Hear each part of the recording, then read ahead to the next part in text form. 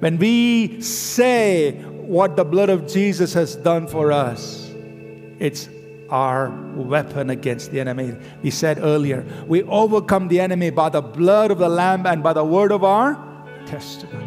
So the blood of Jesus is powerful because it reminds the devil that every claim he had over us is annulled. The payment has been made. No more claims over you and me.